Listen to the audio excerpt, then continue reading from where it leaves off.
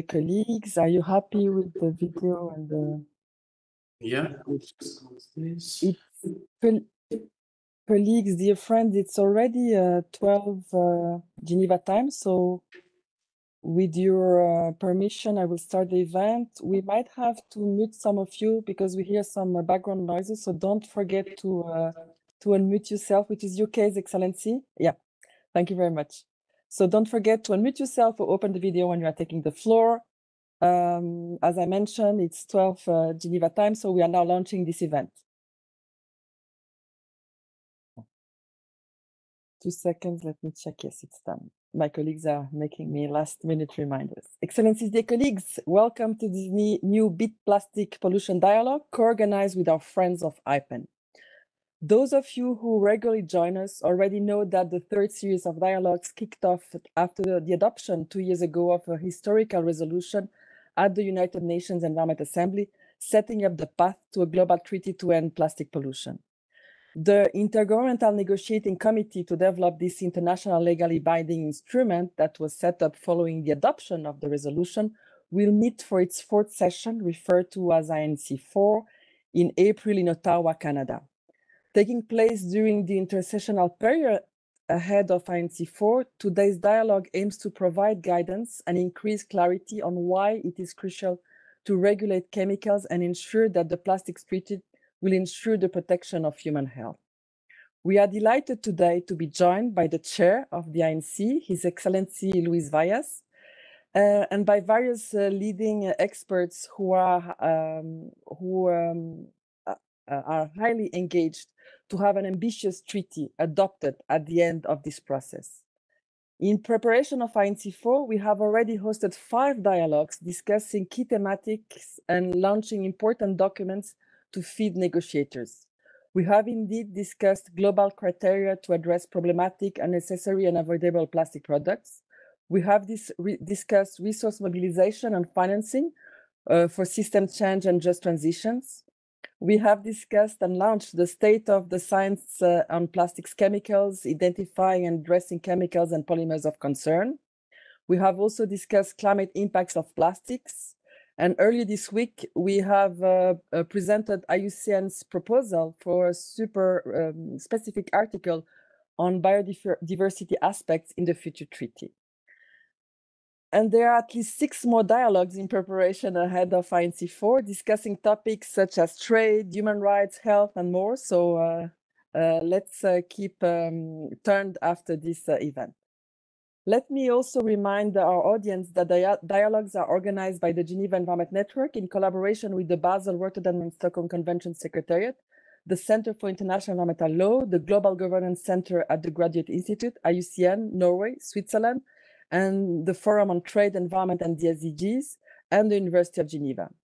Today's event will be moderated by Griffin Zosjenk, the Executive Director of the Center for Environmental Justice and Development and co-chair of IPEN Toxic Plastic Working Group. And before you are formally welcome, let me remind you that the documents presented, the summary, as well as the video of the event will be made available as usual on the webpage of this event. The link is being shared on the screen. Throughout the event, those who are, you can raise your questions by using the Q&A box. We have a dedicated session to answer these after the presentation if time allows. I would also like to add that the interpretation is provided to French and to Spanish. You can click on the interpretation or the little globe at the end to access it. And there's a slide now on your screen that is also providing an explanation. And last point I would like to add is that we have transcript also available in 100 languages as indicated in this new slide. So now moving to the opening session of this event, we are delighted to give the floor to Griffins Ocean, who is joining us from Mombasa in Kenya. Griffins, you have the floor. Thank you so much, Diana. I hope you can hear me well. Good morning, good afternoon, and good evening to all of you, and welcome to this briefing organized by IPEN and Geneva Environment Network. As mentioned, my name is Griffin Sochieng. I'm Executive Director of Center for Environment, Justice and Development. We are based in Nairobi, and also a member of IPEN. I co-chair the IPEN Toxic Plastic Working Group. So if I just start this third session, of the INC finished with a broad agreement on having intersessional work on chemicals, even if an agreement could not be reached. Indeed, chemicals are a crucial part to realize the treaty objective to protect human health in the plastic treaty. Negotiations are getting to a crucial stage, and with this briefing, we would like to improve the understanding of the issues relating to chemical risks as well as chemical regulation. Therefore, we have a great lineup of experts that will provide insights and will answer some of the questions that participants may have during the Q&A session. First of all, I would like to give the floor to Ambassador Luis Fayaz Valdivieso from Ecuador, I hope I pronounced well, who will take over the chair of the INC for some welcoming remarks. Luis, the floor is yours. Welcome.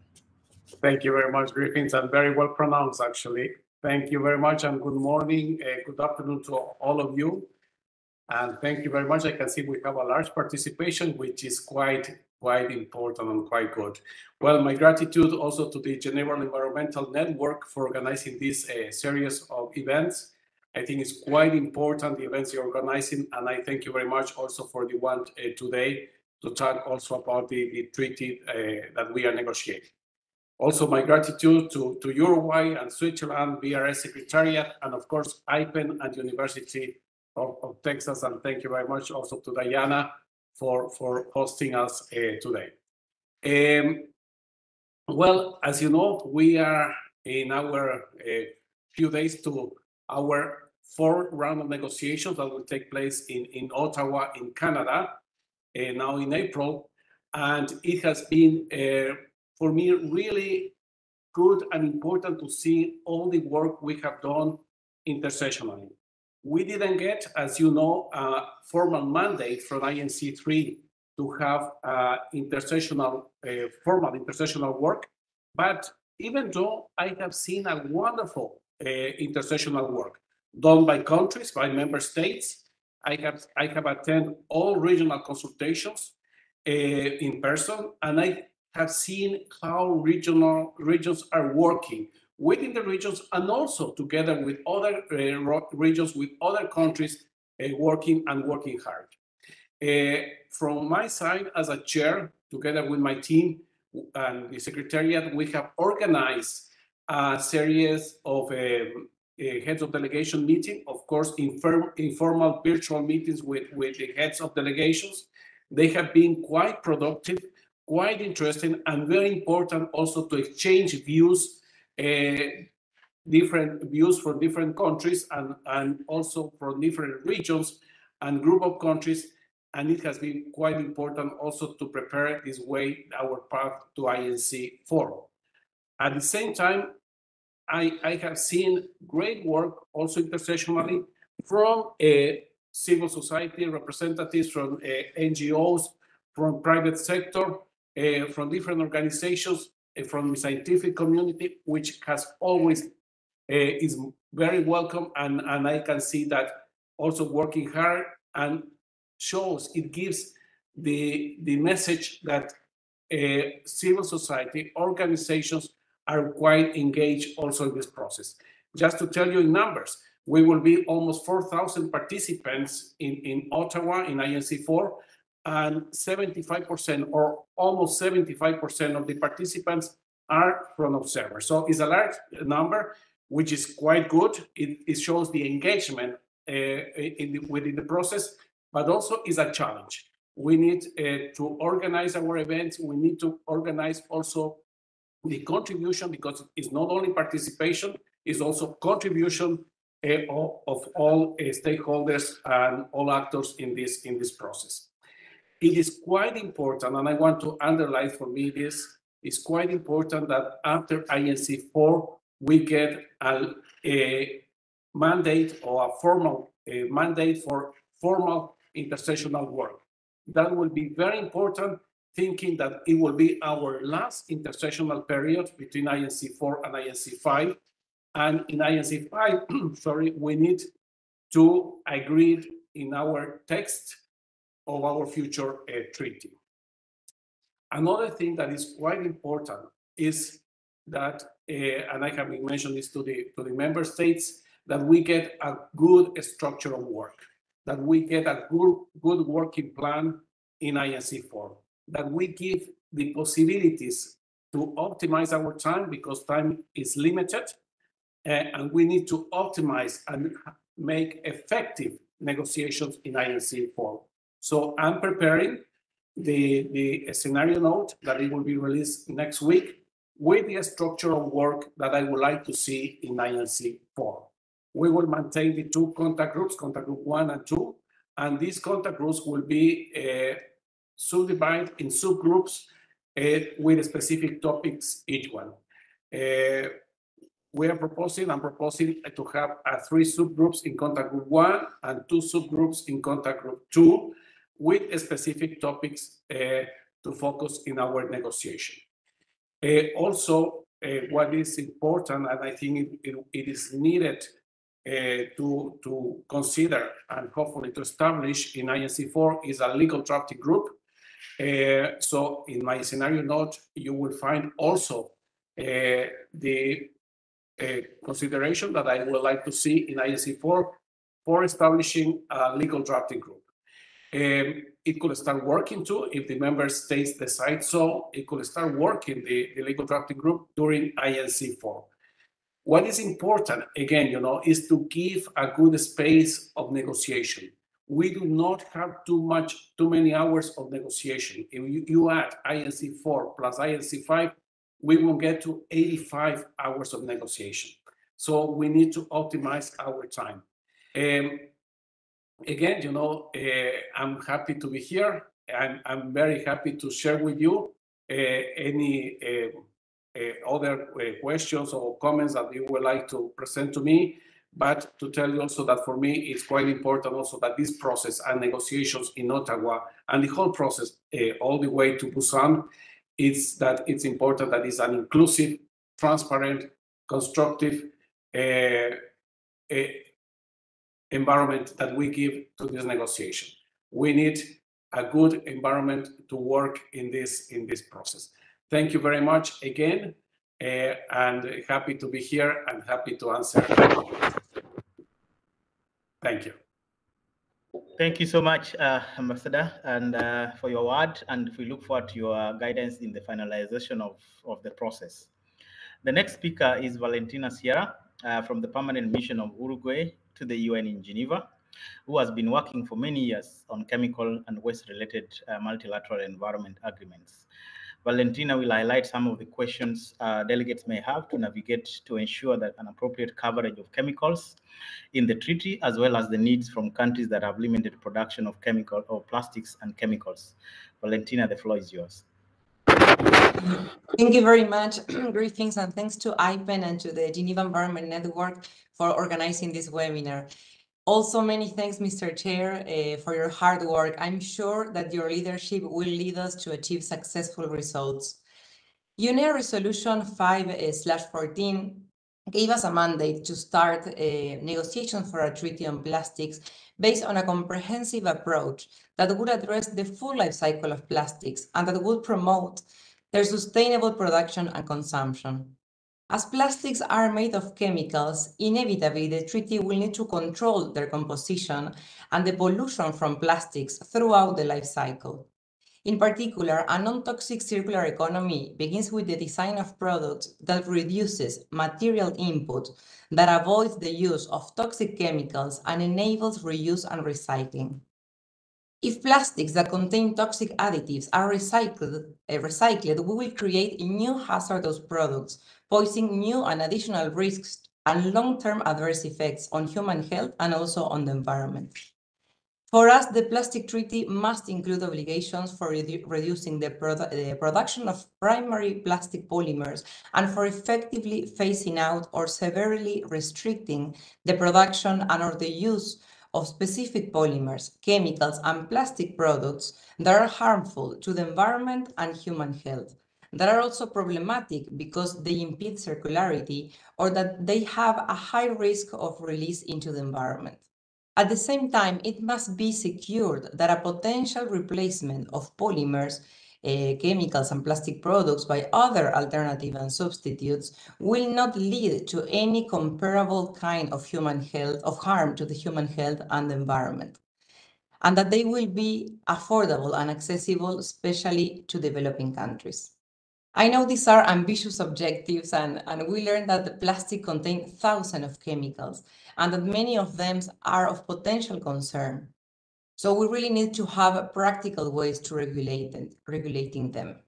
Additionally, as plastic are treated around the world as materials in products and as waste, understanding what is the chemical composition of these plastics is challenging, but it's also necessary to protect our health. I look forward to hearing inputs for various experts that we have here among us today, so that we turn this expertise in workable provisions for this treaty. Thank you very much.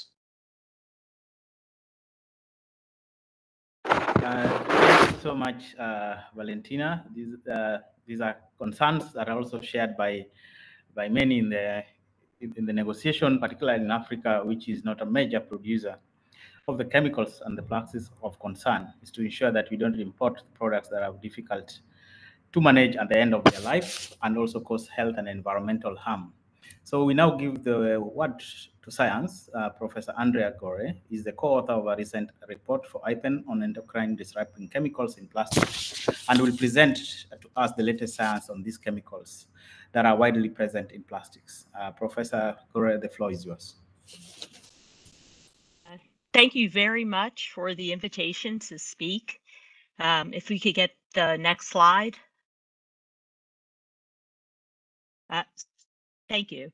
So just in February, the Endocrine Society and IPEN worked together to produce this guide to endocrine disrupting chemicals, threats to human health. And I'm here today to talk about these threats that we have from plastics. Next slide.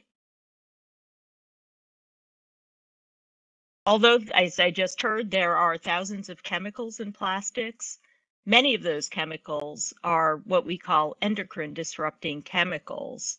And endocrine disrupting chemicals are probably the biggest health threat from plastics.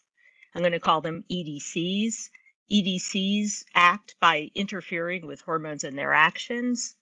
We need hormones to properly function in order for us to grow, develop, undergo metabolism, manage stress, reproduce, and many other functions. When these functions are perturbed by endocrine disrupting chemicals, that is associated with a whole range of health effects in humans, including diabetes, obesity, and cardiovascular disease, reproductive problems, behavioral problems, and certain cancers.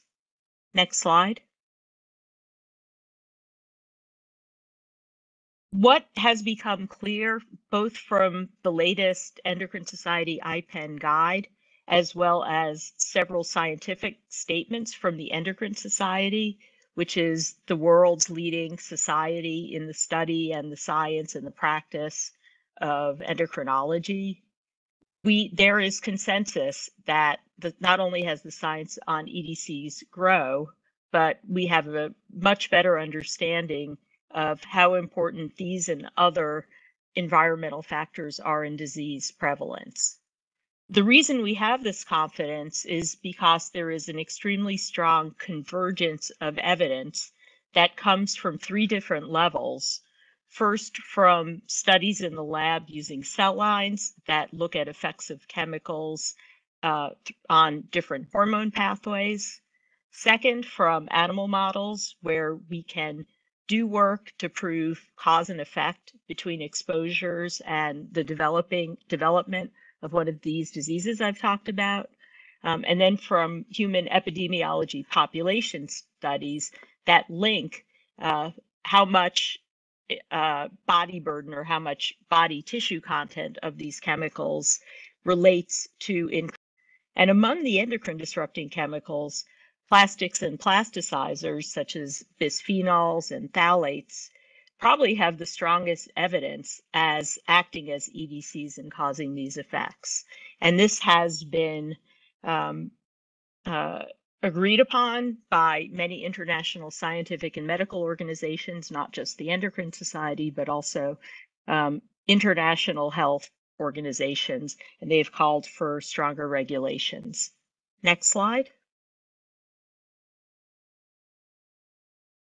This is the reason why I personally am so concerned about plastics and why I think it is so essential to be able to regulate plastics. And that is because plastics not only threaten all people and wildlife, but they are particularly problematic during certain key points of life, in particular to the mother and to the baby during pregnancy and to the child. During postnatal development, during puberty, all times when hormones are changing and when the sensitivity of the body to hormones is at its highest. In the world of endocrinology, we like to use the phrase, the timing makes the poison, and that differentiates us from other kinds of toxicological studies, which talk about the dose makes the poison, meaning that higher doses are worse than lower doses. In endocrinology, we say the timing makes the poison because we know that it's not just how much, but when the exposures are happening that probably have the greatest effects, and that even extraordinarily low exposure, low level exposures can have biological effects. We also know that EDC effects can have impacts on multiple generations through their effects on the cells that become sperm and egg cells and then can transmit these effects of exposure. Next slide. So although the IPEN Endocrine Society Guide talked about many different chemicals, we're here to talk about plastics and plasticizers, and in particular, bisphenols and phthalates that are best studied for human health effects. Next slide. Okay, so first, bisphenols.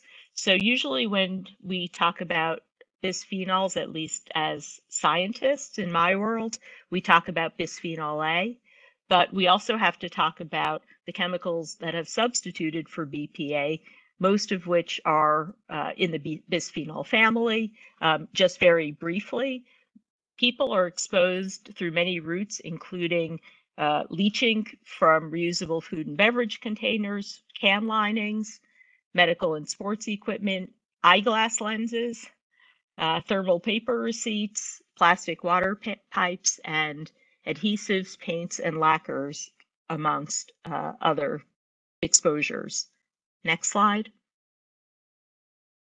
And phthalates, again, we are quite ubiquitously exposed to phthalates through contact with PVC, personal care products, fillers and medications and supplements, also in food and beverage packaging and processing materials, children's toys, and medical tubing.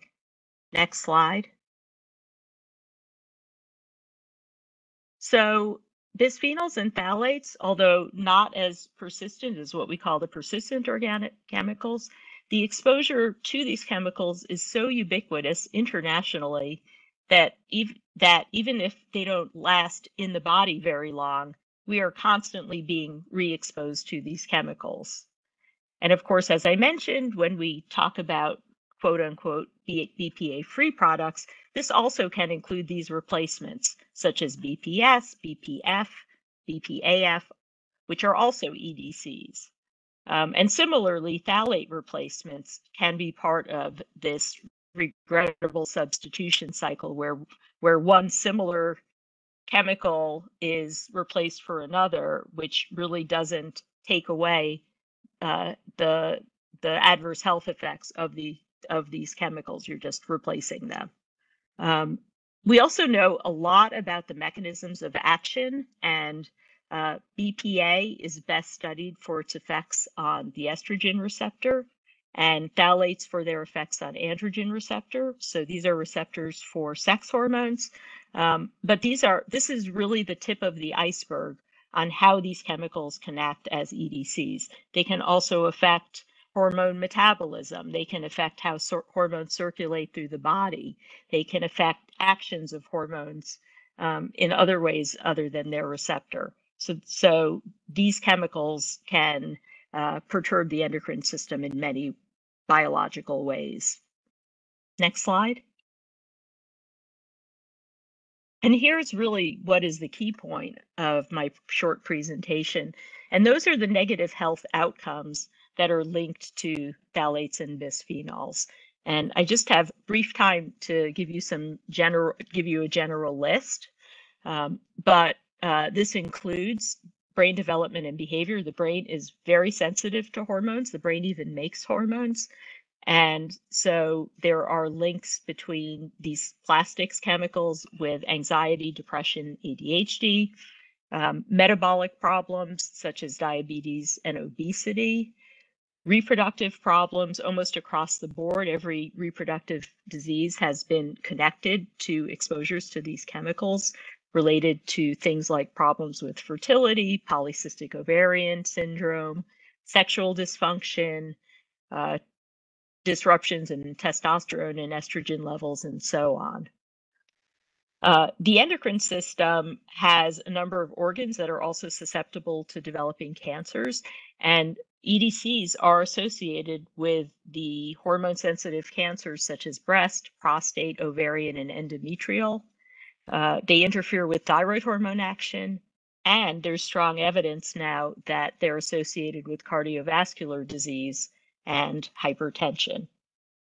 Next slide. So that's the end of my presentation. Thank you again for having me, and I would be happy to take questions in the chat or during the Q&A at the end.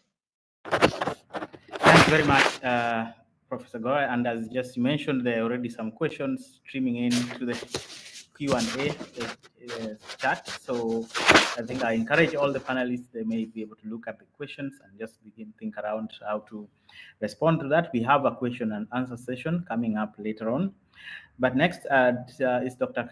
Therese Carlson, IPEN Science Advisor. She will present some answers to some of the frequently asked questions or common misconceptions that have been collected during the treaty negotiations. Therese, the floor is yours. Thank you very much, Griffins, and thank you to my fellow co-organizers and fellow speakers, and especially big thank you to Geneva Environment Network for helping to provide so much information throughout these negotiations. It's truly invaluable. And I also want to thank all of you that are joining here today. And I will continue talking about chemicals and plastics. More specifically, I'm going to talk a little bit about some of the questions that we have realized are quite frequently asked or frequently reoccurring throughout these negotiations. And one of those first questions is, you see that I can change here. Do we need to manage production to protect human health and the environment? And the simple answer is yes. Because this is where we're at now. The reason that we are having these negotiations, the reason that we're having these talks, is because there has been a global realization that the way that we are producing plastics today is unsustainable. It has surpassed planetary boundaries, and it is causing harm throughout their life cycle to both the environment and to human health. And the Plastics Treaty provides an opportunity to protect human health and the environment. And doing so will require eliminating toxic chemicals and controlling plastic production volumes. And sometimes when we talk about this, people bring up plastics recycling as part of the solution. But what we're seeing in our studies and as well in other scientific studies is that recycled plastics come with a large amount of toxic chemicals. Because when you recycle plastics, you combine different materials that have different unknown chemicals in them into a new material that has an even more complex mix of chemicals. So study after study is showing that recycled plastics are more toxic than virgin plastics. which means that it's not really a suitable solution if we want a safer and more sustainable plastics in the future. Instead, the controls need to happen earlier in the life cycle. And in order to do that, we need to understand what plastics are. What are they made of? What are the parts in plastics? And if we look at it in a very simplified way, we can say that plastics are a combination of carbon and chemicals. Most of both the carbon and the chemicals comes from fossil fuels, but even if they're bio-based, they come with very similar concerns. If we look a little bit more at the details, we can see that plastic consists of different types of chemicals. There's monomers. Mono means one, so that's one unit of a molecule. One example could be styrene, ethylene, vinyl chloride. These are then combined to create polymers. Polymers means many, poly means many. So you would have polyethylene, many ethylenes, polystyrene, many styrenes. And this creates sort of the backbone of plastics. To this, a set of additives are added to create specific properties in the materials. This can be flame retardants, colors, it can be UV stabilizers, and a lot of other different types of chemicals. And aside from these three intentionally added chemicals, monomers, polymers, and additives, there's also what's known as non-intentionally added substances, or MEAs. And examples of this can be degradation products. So there can be chemicals that during the material's life degrades to other chemicals, or it can be chemicals that come from recycled plastics. Because again, when we recycle plastics, the chemicals that were in the original products comes into the new products with very little control or transparency or even knowledge on what's in there. And this is really what makes plastics, a set of different types of chemicals. So on the question of why should a global plastics treaty address toxic chemicals, the answer really is because plastics are chemicals. And many of these chemicals are toxic. Many are not internationally regulated. In fact, only a very, very small portion are internationally regulated throughout their life cycle. But they still spread internationally in plastic materials and harm human health and the environment. So if we look a little bit at which chemicals that should be included in a first list of chemicals that could be regulated under the treaty, Andrea already mentioned two examples of bisphenols and phthalates. And these are chemicals that are known to be toxic, they're known to be used in plastics, and they increase barriers to circularity because they are toxic. And I also wanted to mention polystyrene here as an example of a polymer that could be part of an initial list to be regulated under the treaty. Because I want to highlight that polymers are chemicals, and some polymers are toxic in and of themselves. Some polymers can leach monomers, so these units that the polymer is made from, that are toxic. One example here is styrene, which is a known carcinogen, a known endocrine disruptant that can leach from polystyrene. And some polymers can lead to the formation of toxic byproducts. For example, when PVC is burnt, it leads to the formation of dioxins. And I want to emphasize here that it's important that for chemicals of concern, it is important to take a hazard-based approach. Because for many of these chemicals, the toxicity of the chemical is really enough to warrant a protective regulation. The opposite approach would be a risk-based approach, and this is an outdated approach that really doesn't take everything into concern. It disregards things such as endocrine disruption, and it would also require long, costly evaluations, and it's just not possible to envision all of the different exposure pathways throughout the life cycle of plastics.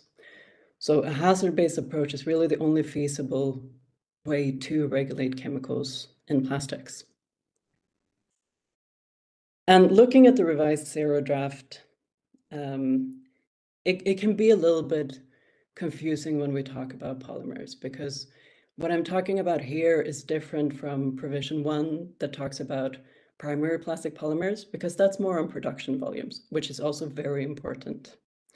It's also different from plastic products, which is more on which type of products are avoidable or unnecessary.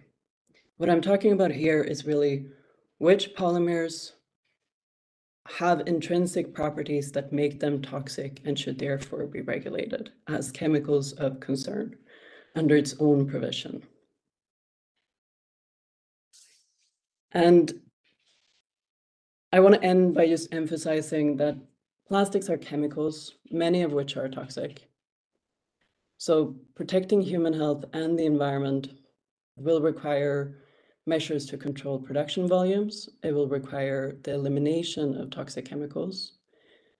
And it will require provisions that ensure transparency and traceability across the full life cycle of plastics, so that we can have a safer and more sustainable use of plastics in the future.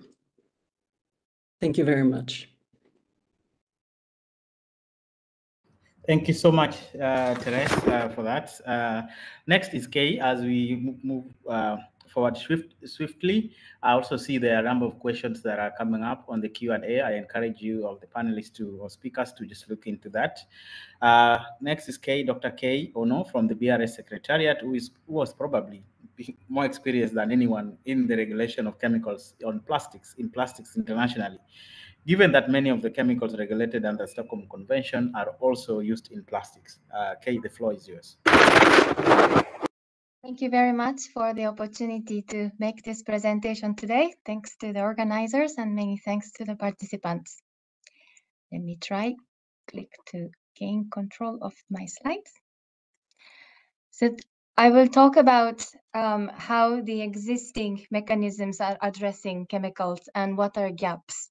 So earlier last year, the BRS published this Global Governance of Plastics and Associated Chemicals publications, in which you can find out how the chemicals in plastics are addressed in the existing mechanisms and what are the synergies and opportunities there. UNEP also developed a comprehensive report called Chemicals in Plastics, and this is available also online for your access. Try next. Right. So in this pink publication, we have outlined many of those multilateral instruments that are currently addressing chemicals in plastics in the specific under the specific control measures of these instruments. The first one on the Basel Convention, which relates to waste management. As you may be aware, in 2019, the annexes were amended to clarify the scope of plastic waste covered under the convention. And there you can see types of polymers, resins, and hazardous constituents that needs to be controlled for transboundary movement and also applied environmentally sound management practice as per the Basel Convention. The second convention is the Rotterdam Convention on Prior Informed Consent Procedure. This provides a mechanism to exchange information when trading hazardous chemicals that are listed in Annex 3 to the convention. Currently, there are 55 chemicals listed, and many of them are pesticides, but some are industrial chemicals. And in fact, 15 of them are associated with plastics. The mechanism to add new chemicals in Annex 3 is triggered by notifications of final regulatory action, which means that the either prohibition or severe restriction of chemical in at least 2 countries in different regions, different peak regions. Then it will initiate the process of review by the subsidiary body Chemical Review Committee. The third one is the Stockholm Convention on Persistent Organic Pollutants. I will discuss a bit more detail in my next slides. Then the Minamata Convention on Mercury. This lists mercury, including mercury added products in Annex A and the processes in Annex B to minimize their use and emissions. These annexes can be amended, and the process is triggered by a proposal submitted by a party. The convention does not have any specific or standing committee like Rotterdam or Stockholm, but on an ad hoc basis, the Conference of Parties may establish an expert group to further consider proposal if necessary. Another important MEA is Montreal Protocol that lists the ozone depleting substances and also substances with high global warming potential. The convention has, the Montreal Protocol has a mechanism that allows assessment and review through panels. The amendments to annexes can be triggered by a proposal submitted by a party. Another very important MEA is the ILO Chemicals Convention that provides a classification of chemicals by hazards for the protection of workers. So there, the occupational aspects is addressed by this convention. Now, the Stockholm Convention on Persistent Organic Pollutants. I don't know if this is. Those POPs are described in the within the convention text with the 4 main criteria: persistence, bioaccumulation, adverse effects, and potential for long-range environmental transport. Adverse effects indeed includes endocrine disrupting chemicals, as was detailed by Dr. Gore earlier.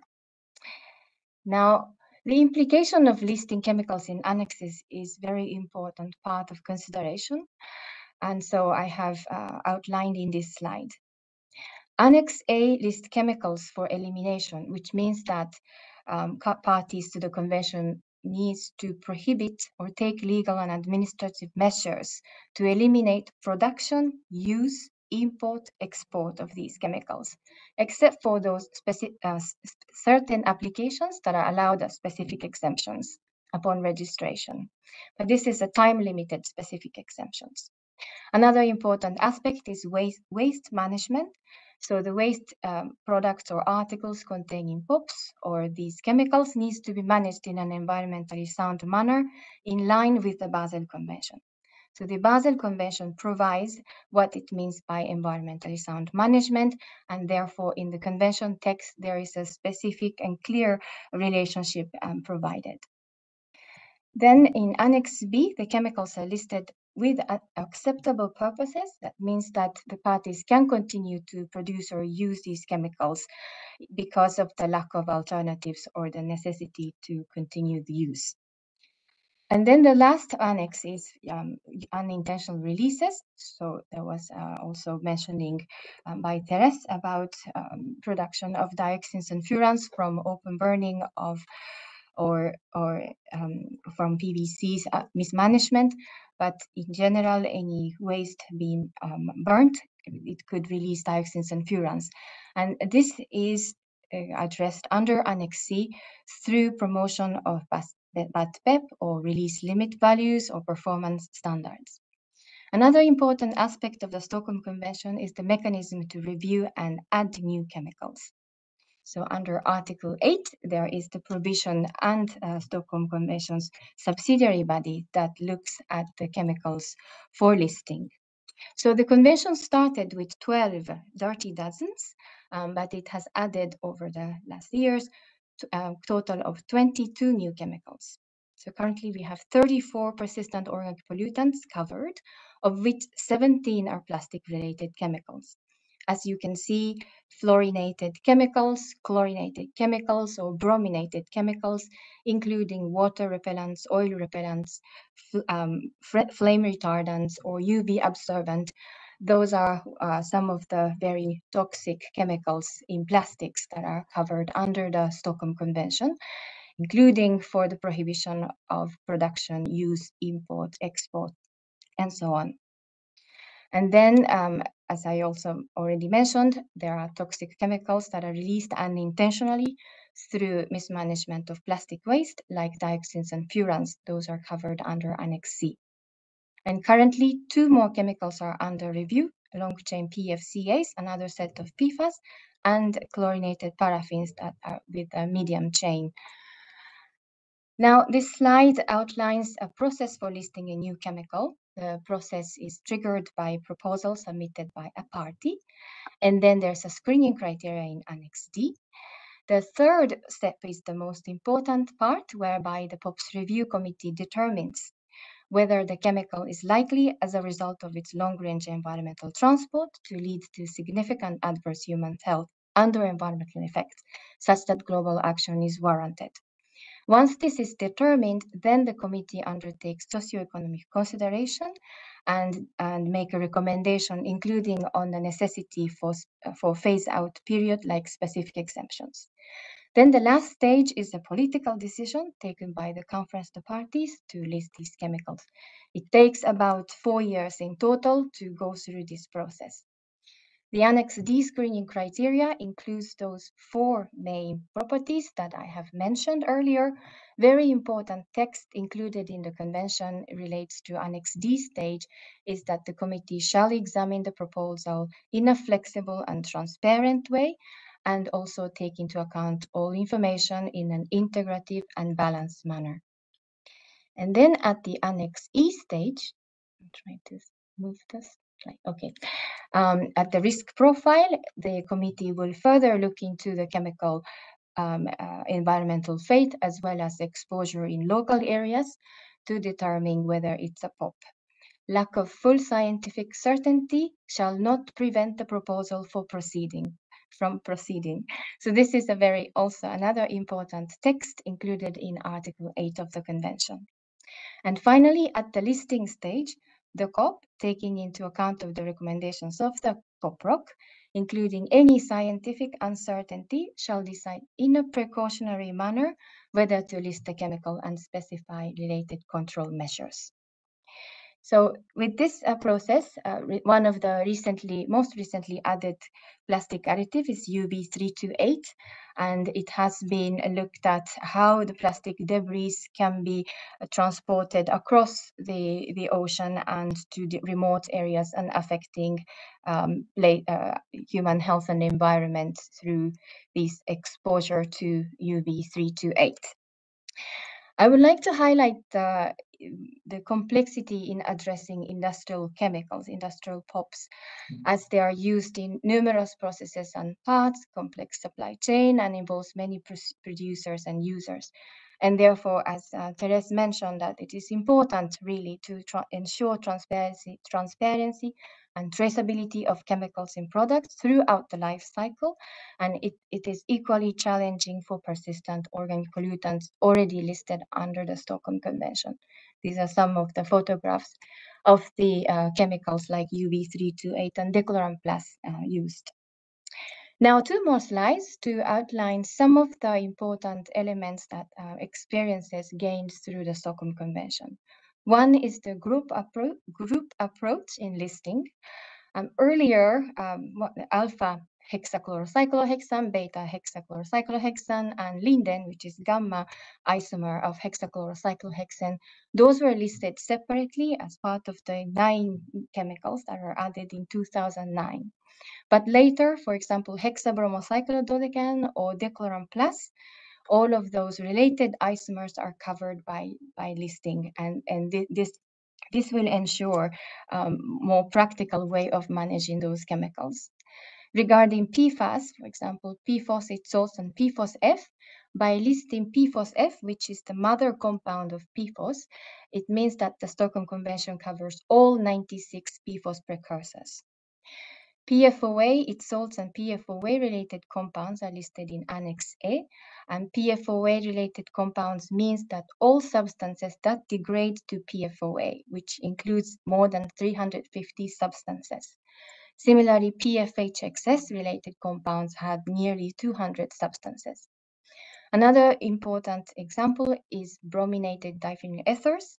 You can see in Annex A to the Convention tetra-BDE and penta-BDE. And then another one says hexa-BDE and hepta-BDE.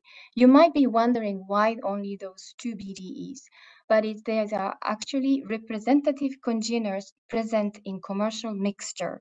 This will help the regulators to identify commercial mixture of penta-BDE and commercial mixture of octa-BDE, respectively. And then, in addition, the convention lists decabromodiphenyl ether commercial mixture, which means that technically almost all major PBDEs used as flame retardants are covered by the Stockholm Convention. And other congener approaches like PCBs and chlorinated naphthalenes can also be mentioned here. So as mentioned, there are 34 chemicals listed in the Stockholm Convention, but actually if you count all of them, it could easily reach around 1,000. My last slide highlights chemicals of concern not covered by the Stockholm Convention. There are many other chemicals with adverse effects to human health and the environment that are not regulated by the Stockholm Convention or any other MEAs. They may be currently under review, or there's not enough information to determine, or no parties have submitted proposal, or do not meet the criteria for listing, which means that they are out of scope. So some of the examples of those chemicals are phthalates, really mentioned by earlier speakers, bisphenols, they are also not listed under the convention, alkyl phenols, including nonyl phenol, octyl phenol, and PAHs, including benzoapiren, although this chemical might meet the criteria for persistent organic pollutants, no party has submitted proposals so far. And for PFAS, there are now only 3 entries listed. Finally, metals and metal compounds, those are inorganic chemicals, and they are out of scope under the Stockholm Convention. Now, thank you very much. I think this was my last slide, and I'll be happy to take questions. Thank you so much, Kay, for that. And just as we move forward, I think moving well, I just want to acknowledge that I've been informed that Ambassador Louise, Chair of INC, will be leaving at top of the hour. So maybe if you have some chance to just have some remarks before you leave. We just remain with 2 more speakers. I wish you to still remain on the webinar, but Ambassador, the floor is yours. Thank you very much, Griffin, and I'm really sorry to have to leave because we have another meeting in a few minutes, and it's related to the INC. And well, I wanted to thank you, and so interested. I'm really listening and hearing very important information, and it's quite important for member states also to get this information. And it is, you know, a process that we need the scientific community. We need the scientists telling us also the scientific evidence and data. It is important also that this data and the information that we receive as member countries is in a manner that we will be able to understand and realize how important this treaty is to protect human health and the environment. One important aspect, and I would like to ask also the Geneva Environmental Network to maybe prepare later on also a series of these events on implementation of the treaty, because yes, we are looking for a robust treaty, an effective treaty, but also a treaty that will be able to be implemented in our countries. So implementation is quite important, and also for that implementation, it's very important the contribution of stakeholders, of scientific community in the process of implementation. Thank you very much once again. A pleasure to be here, and I really apologize for having to leave at this moment. Thank you very much. Thank you so much for taking time. Thank you. Now we move. I just want to invite now Michelle Chiren from the Swiss Federal Office for the Environment, who will update us on some of the informal intersessional work that has been led by Switzerland to advance the discussion on both problematic products and on chemicals of concern. Great to see you, Michelle, and welcome. Over to you. Thank you very much, Griffins, and many thanks to the Geneva Environment Network and IPEN for the invitation. It's a pleasure to be with you today and speak about the intersessional work that was informal but still ongoing on the important topic that we are discussing today, the problematic and avoidable plastic products and the chemicals of concern. Next.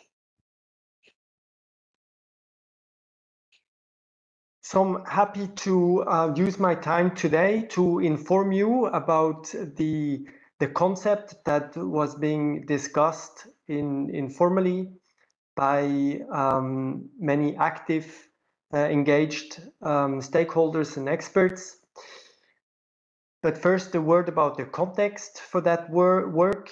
So as you know, at the INC3, many member states identified the substantial discussions that need to take place on plastic products and chemicals of concern.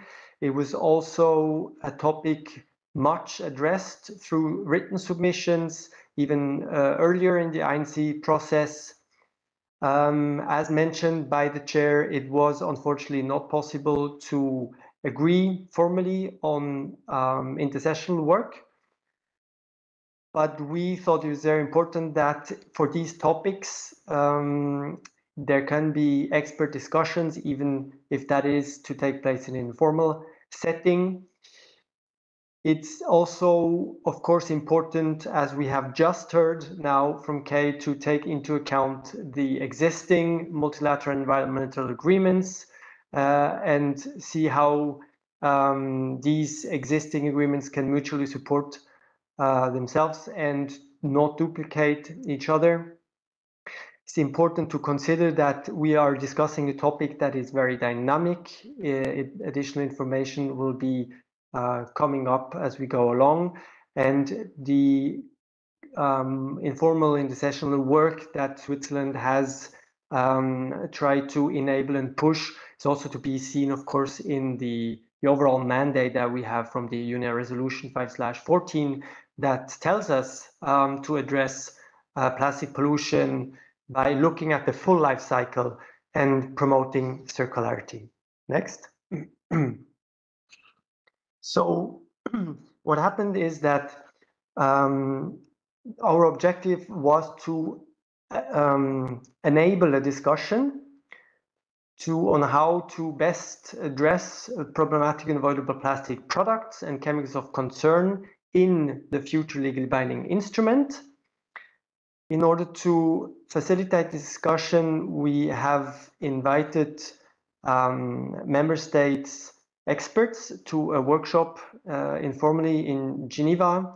The invitation went through the INC focal point, so everyone was informed and had the possibility to react to that information. We have also sent an input paper where the discussion would be based on. The input paper did include draft articles, possible draft articles for the draft treaty, and also an initial product list and a placeholder for an initial chemicals list. This paper is not the official position of Switzerland and does not prejudge the ongoing negotiations. Again, it was to have a basis for expert discussions, and we're very happy that experts joined us from around the world. There were from all UN regions experts joining in this discussion. These experts will be going, most of them, to INC4, and therefore the discussion was very useful. Next. So the concept that was discussed at the workshop, very briefly, it has three main components, if you will. One is about problematic and avoidable products. One is about chemicals of concern in these products. And the third is about the required information that that is needed for plastic products on the market. The first part is described in concept as avoidable and problematic plastic products that should not be on the market. So the scope is manufacture, import, and export. These products would be on an initial list to be ready for INC 5. And these are based on a few generic criteria. And the second part, the second component is the chemicals part, where again, it is about manufacture, import, and export. For this part, the criteria as captured in the concept would still need to be further developed, recognizing the complexity of the issue. An initial list of these chemicals could be developed between the diplomatic conference and the first conference of the parties. But of course, if a list can be developed, an initial list developed and considered earlier, then that would be very welcome. The third part is about information that is needed with regard to plastic products, and it again has the same scope. It would need to be further specified what kind of information exactly needs to be there, and what are the criteria to come up with that third list. So it means that for all the three components, there would be ideally provisions, according to this concept, provisions in the draft treaty and the list. And that is what was discussed at the workshop. Next slide. The rationale for this concept was that it is a complex area and a very important area. It is important, therefore, to build on ongoing activities and ongoing efforts to tackle these challenges. With ongoing efforts, we mean existing initiatives and practices on the business side, and also existing regulation from the member states side. The approach recognized that negotiation time is very limited, and that we need therefore also not just a good way, an ambitious way to tackle these issues, but think very much about how can we achieve it in a limited time, and how can the work be sequenced, because considering that available time, and the chair has mentioned the figure of 85 hours remaining negotiation time, then there need to be some priorities in order to take advantage of what we can do now and what can be further developed and worked on between the diplomatic conference and the first conference of the parties. Next slide. It's also important to recognize that the global lists will make the treaty effective, as opposed to having, just criteria and leaving up it to the national implementation as to what is really regulated, which would create a very fragmented picture, make it very difficult to have the effect the treaty should have, and to reach the objective with the treaty, therefore, that we want to reach. These global lists will be a crucial part, and they should also help to create a shift in investments that is needed. The concept recognizes that, again, as we go along over the years, the treaty needs to remain meaningful, and so there needs to be a mechanism to update the treaty and the lists in particular of products and chemicals and information needed. And it also, the rationale for the concept is that for the implementation of global lists, it will not be the same situation for all the member states. So this needs to be also taken into account. Next.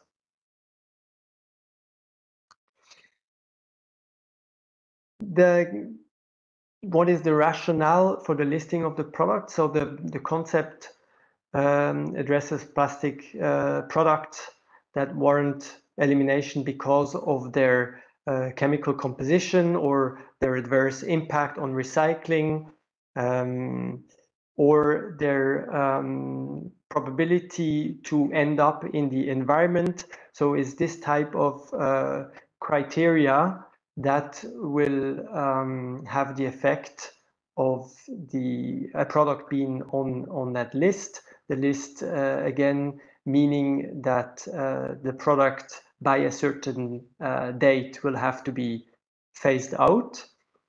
And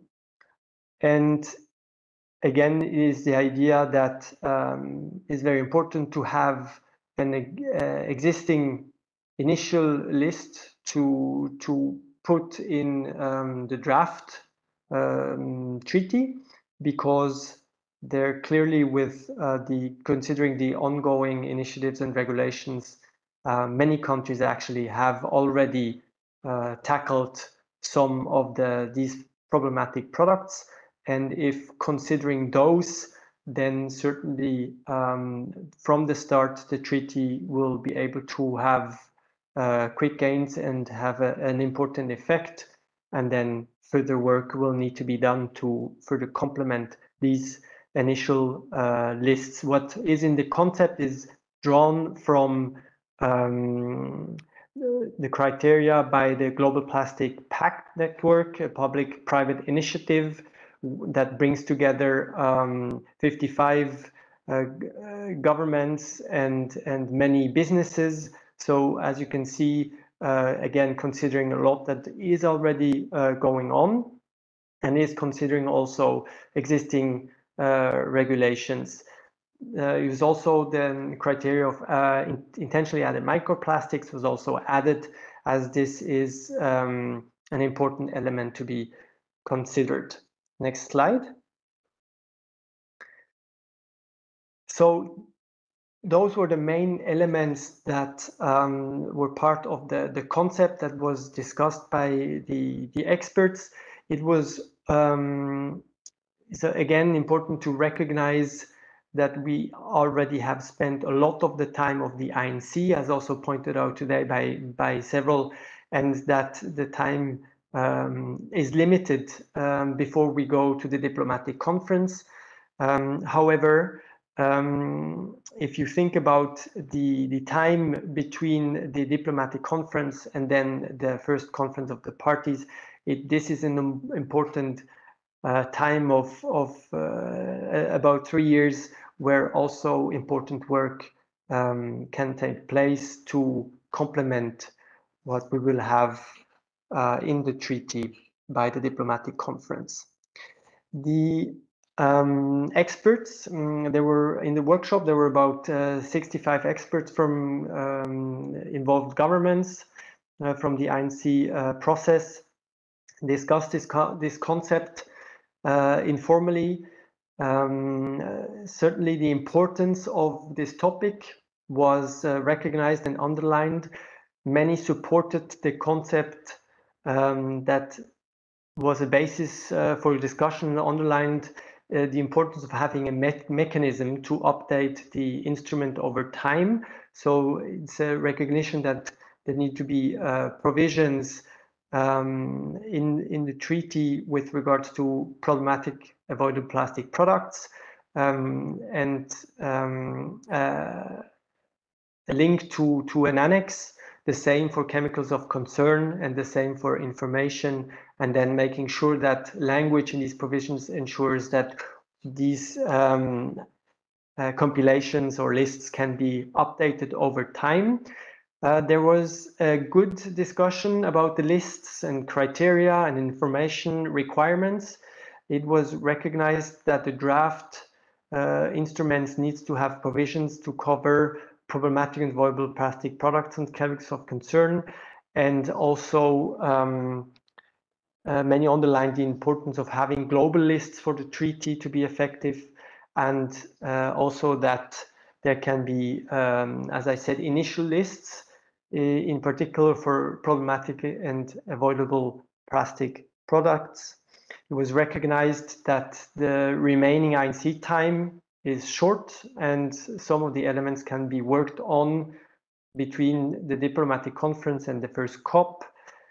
We are therefore adapting the concept to take into account pertinent parts of this expert discussion, and we are in touch with some of the active actors to discuss the concept and how the revised concept and how it can be brought into INC 4, as it is very important that at INC 4 this topic receives attention and negotiation time, and that also the intersessional time between INC 4 and INC 5 can be used efficiently to further discuss on expert level this important topic. And so with that, I hope I was able to give an update on the in-sessional work that happened informally and that is actually ongoing, and we hope to make that an important part of INC 4. And you see the contact information in case you would like to get in touch with us or need more information. So thank you very much again for the opportunity to give this update here today. And of course, I'm very happy to answer any questions that colleagues may have. Back to you, Griffins. Thank you. Thank you so much.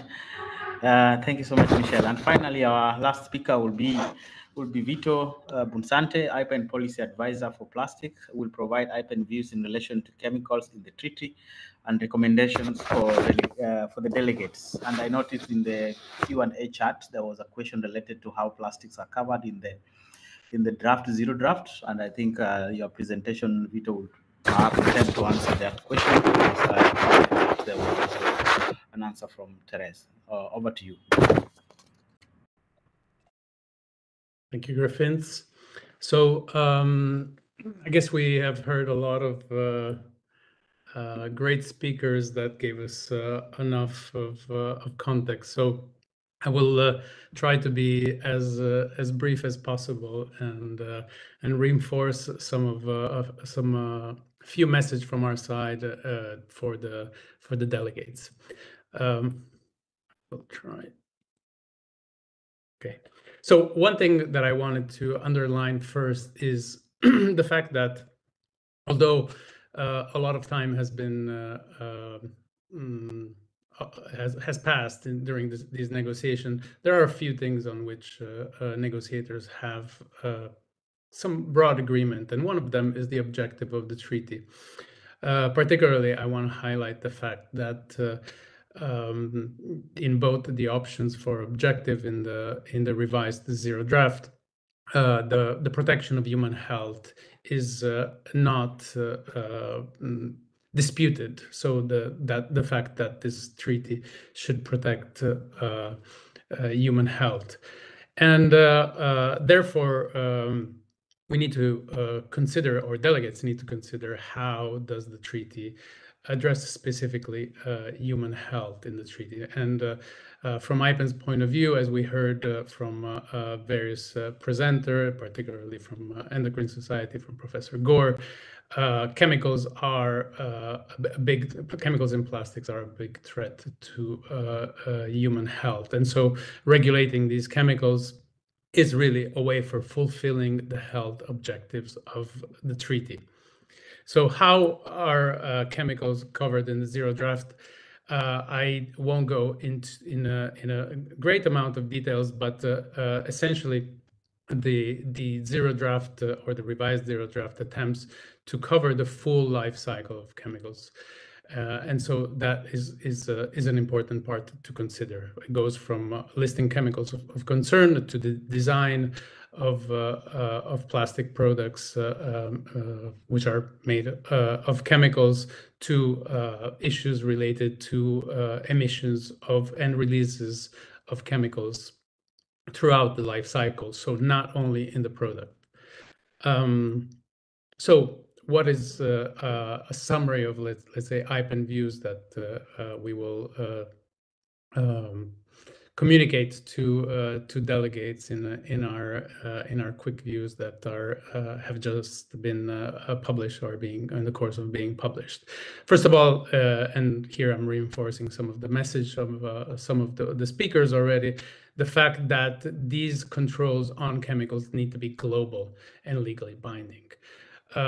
If we have different lists for each country, we won't tackle the problem of the health impacts of chemicals in plastic, because plastics are traded internationally, and even when they leach into the environment, those chemicals just travel everywhere and they cannot be controlled, so country by country.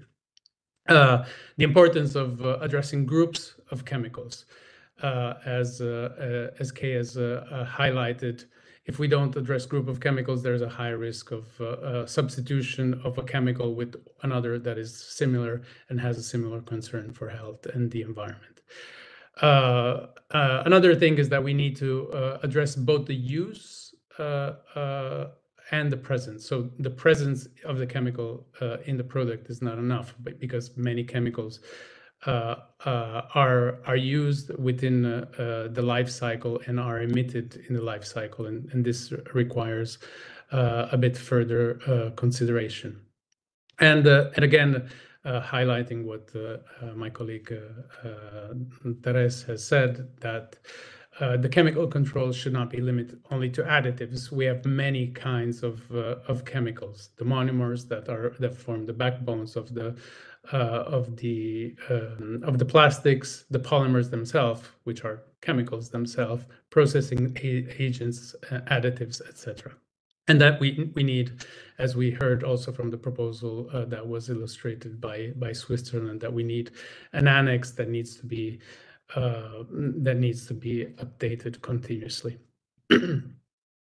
So one thing also to underline, when we talk about chemicals and when we talk about plastic, many still think about the visible pollution, the litter.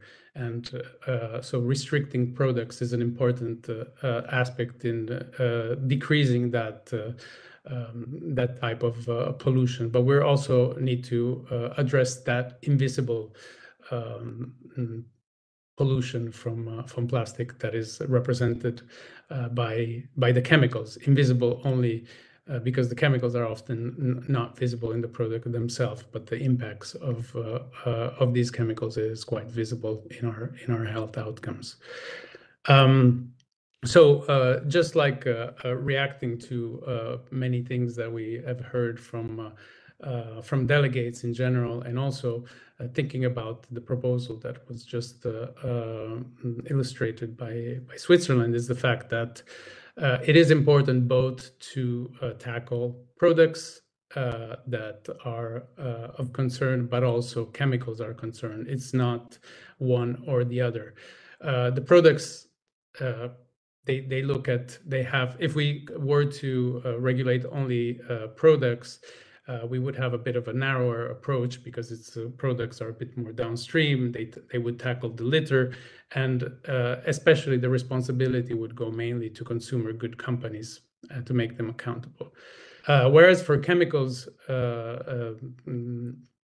regulating chemicals in the treaty really would tackle the entire life cycle of plastics, because as plastics are made of chemicals that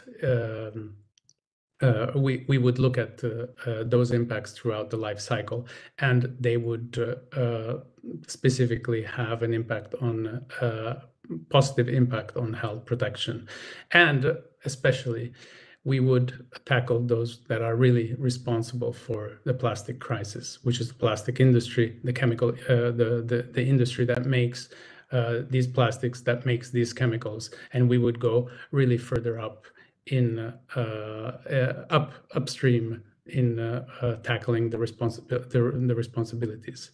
So finally, what are the outcomes that we're looking for? We're looking for scientific criteria for defining chemicals of concern. It's not enough to have a list of chemicals because, like, science evolves, the use of chemicals may evolve, and we need to have a list that we can continuously update. But having an initial list would be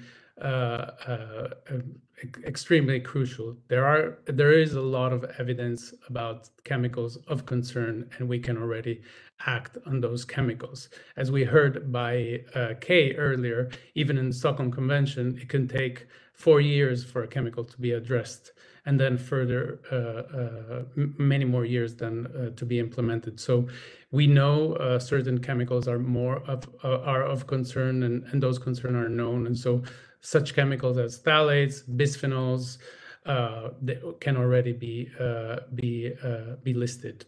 And we need to obviously take into consideration mechanisms for exemptions. These already exist under the Stockholm Conventions, but we need to make sure that they're time-bound and subject to reviews. And we should keep the door open in the treaty for the regulation of polymers that have risk profiles that make them harmful to human health and the environment. Finally, it is important, transparency is an important aspect. We often talk about recycling, we talk about waste being moved from a country to another for products being used, but we often or very rarely know what these plastics are made. This is important for the accountability of the plastic industry or for the makers of these products, and these products travel internationally. So it is important that this treaty makes sure that there are mechanisms for transparency and traceability. And with that, I thank you all.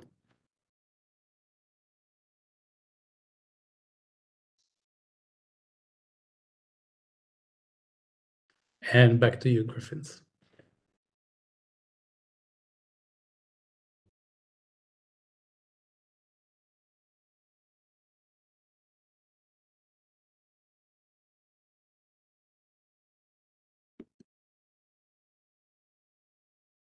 Vito, I think you need to take it over because Griffins might have connection problems in. Oh, okay.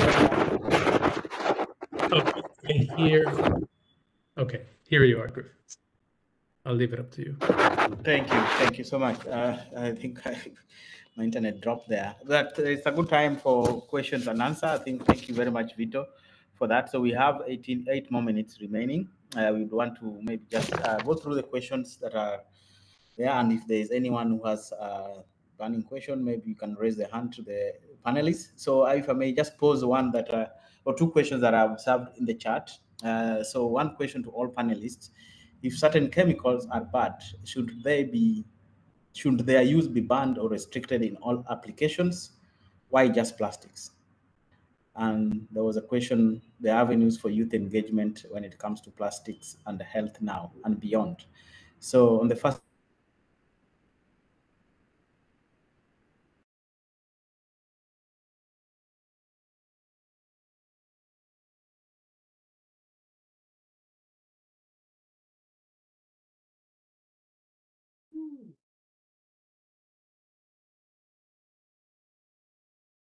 It seems like Griffins is having some connection problems, so I will jump in here and just touch upon the importance of addressing chemicals in other contexts as well. The reason that we're talking about plastic chemicals here specifically is because of the ongoing negotiations on a plastics treaty, which really does present an excellent opportunity to address toxic chemicals in plastics, because in plastics, there are so many chemicals that are used with very little control and very little transparency. But that doesn't mean it's not important to address toxic chemicals in a lot of other contexts as well. And as Kay was talking about, there's under the Stockholm Convention, there's also mechanisms for addressing chemicals in other contexts. For example, many of the chemicals that are listed there are pesticides. But the reason we chose to focus specifically on plastics here is because of the ongoing plastics negotiations. I don't know if anyone of my other fellow speakers would want to jump in here. I would like to jump in. Thank you very much for that, Therese. And I think here to respond this question, here the limit that we have is our mandate, because UNEA Resolution 5/14 gave us a mandate to address plastic pollution. So that's why we are limiting this discussion to the chemicals that are related to plastics and that are used throughout the life cycle of plastics. For me, it's also, if we can go even further, we can also discuss about the chemicals that are used in the production and that they are not then part of the product. But then, yes, I think I totally agree with Therese that here we have a very valuable opportunity of addressing all these issues, because we are negotiating a very complex issue. We are facing an urgent crisis that we really need to address. And also, I think that we heard Kay also regarding the BRS conventions, we also share the view that those conventions can be strengthened and they have a lot of potential to continue being developed. But here, under the INC negotiations, we have the unique opportunity to address specifically this issue, and we need to use this opportunity appropriately. And we must to address all these hazardous chemicals and avoidable and problematic products, and also the polymers of concern. Thank you very much. If I can add also from my side, we might see as like this, what about this chemical, what about that chemical, and so on and so forth. But what really need here is system change. So if there is at least a chemical that there is a need to control chemicals in plastics, then the government will need to put in place the mechanism to identify, ensure traceability of a chemical. You don't really do it just for one chemical. You put in place the mechanism so that you will ensure that other chemicals also used in plastics be able to be identified, traced, and ensure that it doesn't go to recycling stream. So it might be that you start off with small number of chemicals, but because it will require change in regulatory system or approach to labeling issue and mechanism, so that you don't only address chemicals in plastics. It could also mean that mechanism, once put in place, in order to be able to trace certain chemicals in products, it could be easily applied to other materials like paper or glass or whatever others. So therefore, as Therese mentioned, that it is an opportunity to strengthen the sound management of chemicals and waste as a whole. Of course, the mandate indeed is the plastic pollution and the plastic products, and here you have the good reason for looking at those toxic chemicals that you might be impacted. But from the regulatory standpoint, it has lots of potential, including positive impact on the Stockholm Convention. As I mentioned, for the POPs also, identification of POPs in products and articles is remaining very challenging. So if this effort is joined, then it will have also strengthened implementation of the existing MEAs. Thank you so much for reflecting on that question. Just 2 more minutes to go before we call it off, because we just had 90 minutes for this. Is there anybody who can maybe reflect on the avenues for youth engagement when it comes to plastics, and health now and beyond? And then I also was not able to see whether there was a hand maybe raised. Maybe if there was any, I can be informed on that. But just over to you, panelists, for 1 minute.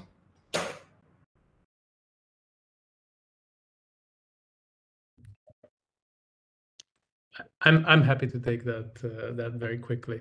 I think one of the issues that in general we need to look at in the treaty is like really the recently there has been a resolution of the UN General Assembly on the right to a healthy environment, and one of the mechanisms for implementing the right to a healthy environment is really access to information, public participation, and access to justice. So when it comes to chemicals, the best way to engage the youth is, first of all, implementing those transparency mechanisms to let them know what they are exposed to, because otherwise, and then second, make them really a part of the implementation of a treaty. So here we would go mainly in implementation measures like participation in making a national implementation plan, assess what are the impacts on a young generation of these chemicals, as Professor Gore said. She said a great quote, which is the timing that makes the poison, and the timing is really affecting future generations. Thank you. Thank you. So as we just maybe wrap up and also give opportunity to maybe Michelle or Professor Gore for also final reflection in this session. There was a question also that was asked about the balance of plastic in healthcare and benefits for what it brings to the healthcare. So maybe as your final maybe reflections as we close. Thank you. Michelle, maybe.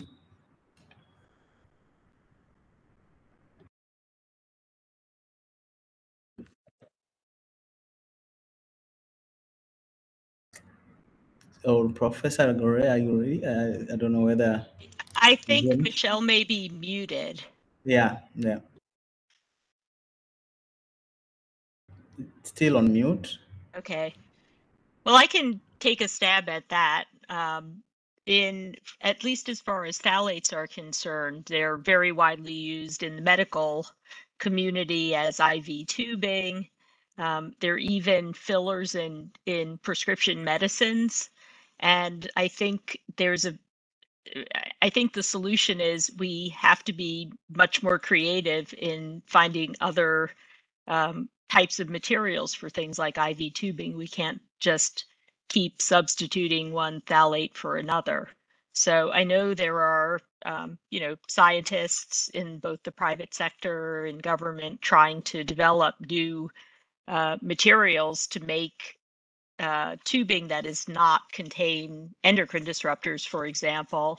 An important part of that is proper testing, because the way these materials are often tested is not in a way that will necessarily reveal endocrine disruption. So it requires expertise there. But we just can't keep substituting these one chemicals for another. Thank you. I don't know whether, Michelle, you were able to sort the mute. Yes, I hope you can hear me now. Yes, great. Okay, great. Thanks for giving me the floor again. I think from an institutional point of view, it's also very important to speak about the interlinkages of environment and health. I think it's very important that we use existing expertise and existing institutions to the best in order to address this complex matter. It is therefore very important that we use the synergies with the BRS conventions, with the Minamata Convention, with other chemicals and waste processes. It's also very important that we use the expertise of the World Health Organization. Of course, from the Swiss perspective, it makes in that context sense to mention Geneva as an important cluster of environmental and health governance, and that in this nexus is very important to bring these actors together, have them work jointly, and ensure then also with the provisions that we will have in our instrument, we ensure that we use that expertise, that we ensure mutual supportiveness and synergies and not hierarchies between existing instruments. We already have very good examples for that within existing, decisions of BRS and Minamata and so on, where the parties chose to specify that this collaboration is important and that it can be done in a way that fully respects the legal autonomy also of existing instruments.